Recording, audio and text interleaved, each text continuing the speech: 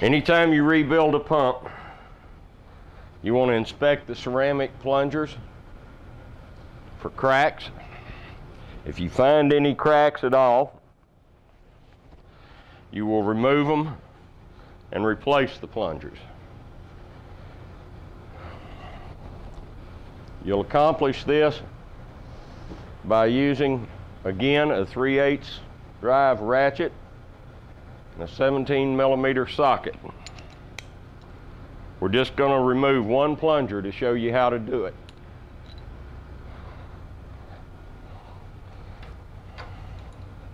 Again, remember what I told you to be certain.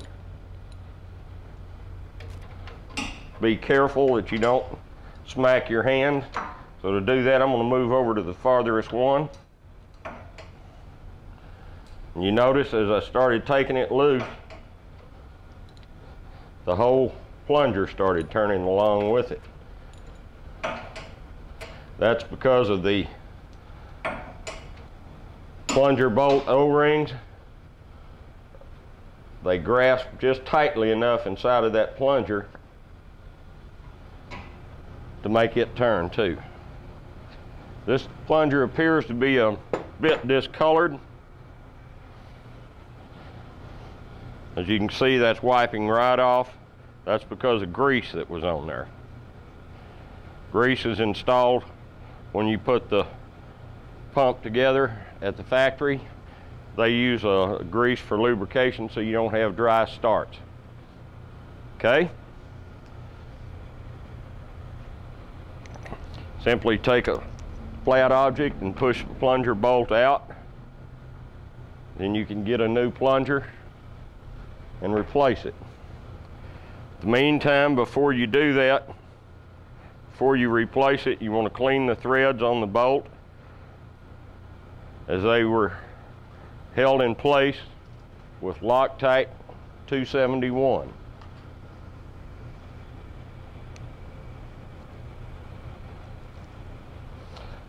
In this case, I'm just going to use a pocket knife and chase the threads out, get all that dried Loctite out of there.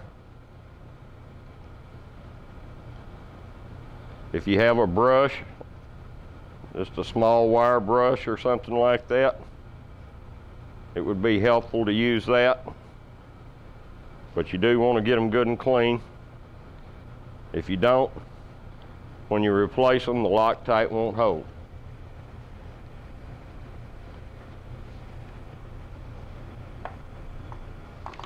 Okay, the next item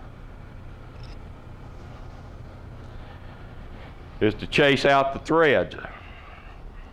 This is an 8mm 1.25 pitch tap. If you can find a bottoming tap, it's better.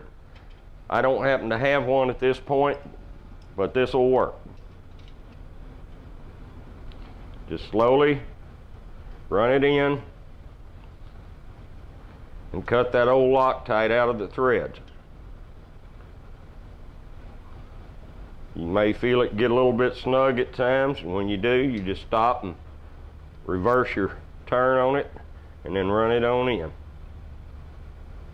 Doing this carefully.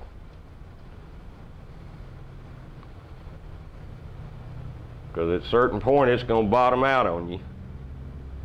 And that's it.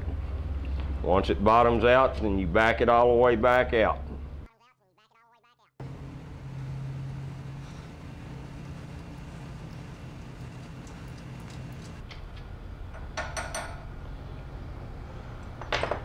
Next thing, you can use solvent.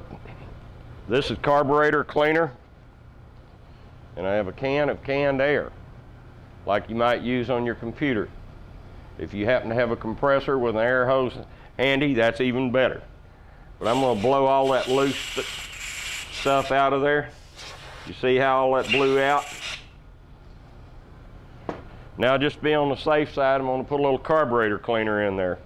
When I do this, note that I'm going to cover this hole partially with this cloth so it doesn't splatter back in my face. All right. Then once again, I'm going to take the air, being careful to protect my face.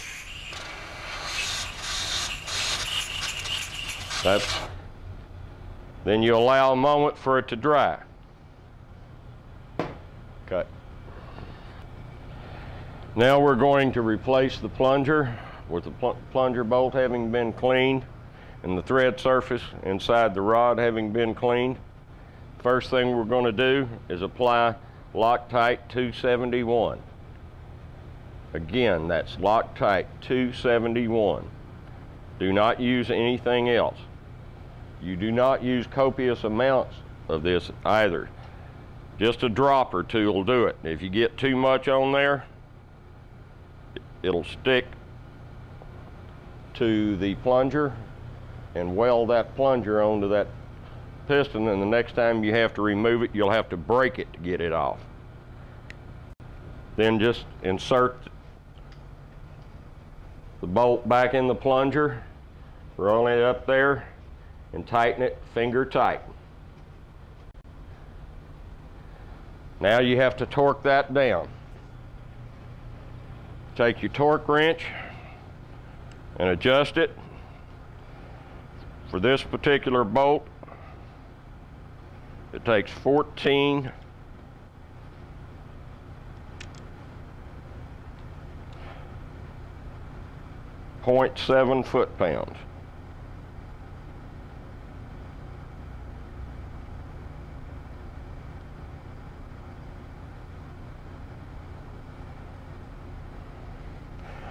Then tighten your lock on the barrel so it doesn't come loose. I'm using a 1/2 inch to 3/8 drive attachment to fit to this 17mm socket. Now I'll turn it until the torque wrench clicks.